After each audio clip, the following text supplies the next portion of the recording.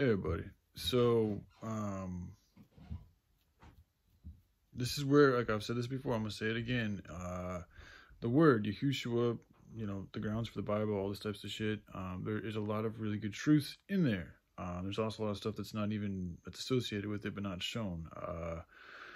But anyways, just something I want you all to think about. Like, think about the enemy. Okay, if he came down here, or if the word came down here, while the enemy already has control of this realm.